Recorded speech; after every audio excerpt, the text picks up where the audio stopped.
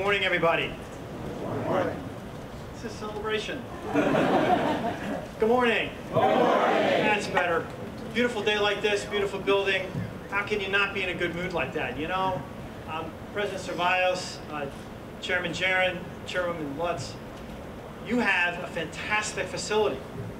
I want to also comment, Ken pointed out a little jealousy that we didn't have something like this when we went to school. It looked some of you in the audience might remember, it didn't look anything like this.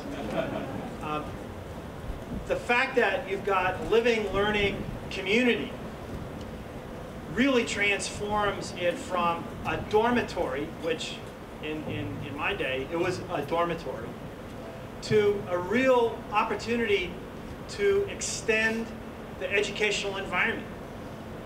I mean, if you think about what all now goes on in this facility, it's a lot more than what went on in the dorms that I lived in and many of you lived in. And that is a result of the planning that you've heard about, the teamwork that you've heard about, and the students. Because it's the students that pull it all together and make sure that it's a vibrant learning community. Because without that piece, it's just not going to work. And so let's keep that all in mind, that this is a living, learning community in all senses of that term. I also want to take a minute to thank the facilities and groundskeeping folks for really transforming this space, really making the campus look terrific. When you drive in up Main Street, you see that the campus is beautiful. And there's nothing like first impressions that leave a family that's looking for a university to say, you know, this is the place where I want to be.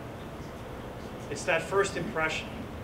And I'll tell you, when people get a first impression of this facility, they're going to go away saying, you know, KU knows how to do it right because it's all together.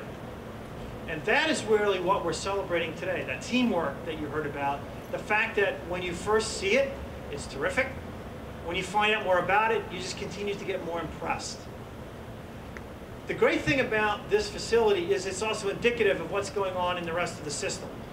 You've probably read about other campuses doing living, learning communities. We always want to do the best that we can. We strive and achieve excellence. And that's what you've got here today.